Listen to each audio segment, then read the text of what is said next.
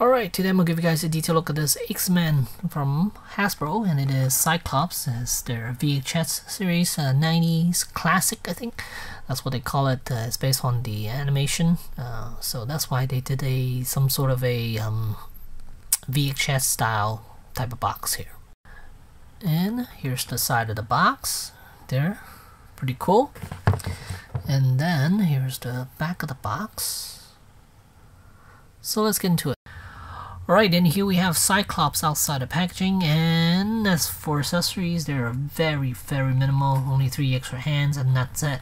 So kind of skimming the accessories and charging more, and yeah, it is a very nice looking Cyclops though, I have to admit. It's got a little bit of cell shading type of style to it.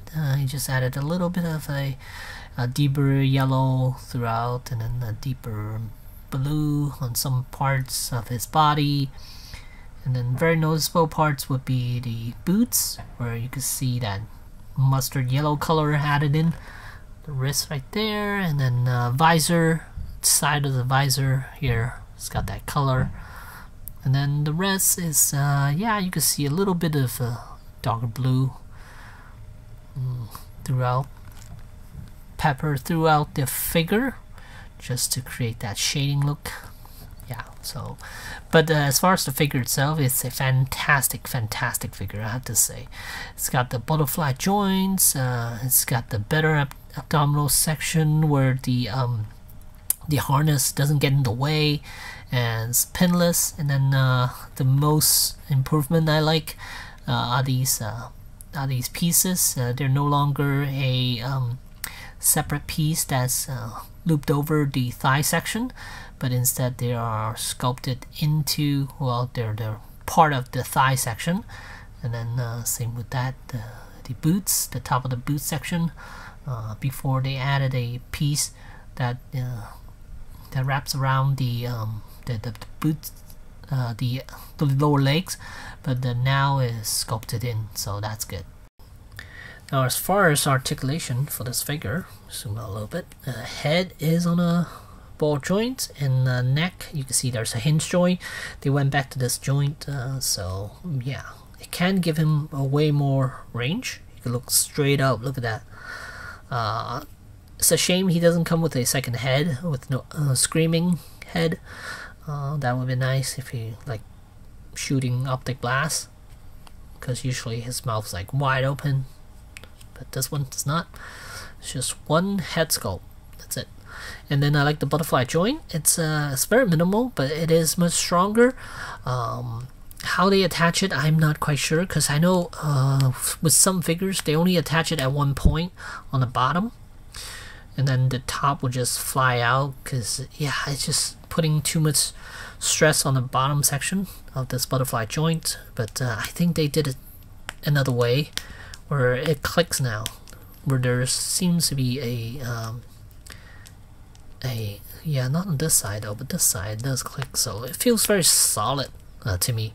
So I wonder if they changed the way they create, the way they attach this butterfly joint now. So shoulders, arms can swing out. Same thing, bicep does have swivel, and there's no more pins right here, so that's nice. Double joint, and then the hinge goes in and out for all the hands. And then abdominal section, you can see this is a separate piece from the abdominal section, so he can now do a ab crunch really nicely without worrying about this harness where it flies out. But yeah, he cannot do an arch though. There's not much room for an arch, but he can do a crunch quite nicely. So right there, sorry about that. And then as for the legs, well, waist, oh, waist does have a swivel joint right there. That's right underneath the belt. That's nice, hidden quite well actually. Then the legs does go up. There's no lowering legs or anything like that with this one. I actually prefer it this way. Thigh rotation right there. Double jointed knees. Oh, the second part I just can't get it.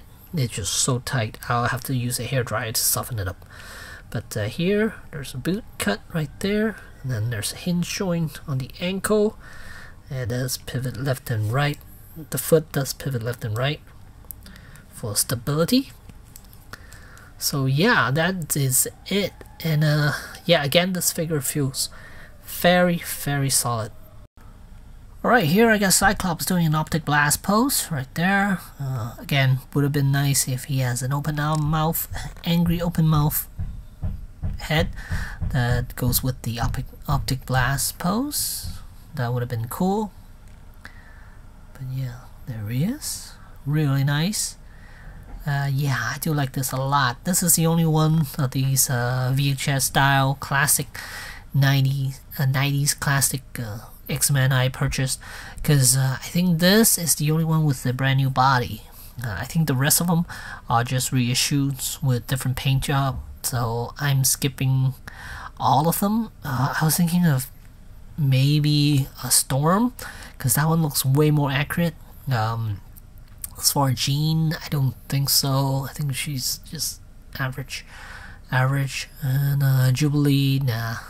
Already got a good enough Jubilee. And then Sinister, no. And who else? Morph, I haven't decided on whether I'll get Morph or not. And Wolverine, I don't know. But for now, I'm happy with Cyclops, and maybe I'll get Storm. I'm not sure yet. But yeah, it looks fantastic. Totally worth getting. And if you're on the fence, I say don't hesitate, just get it. It's the best Cyclops you're gonna get based on the cartoon.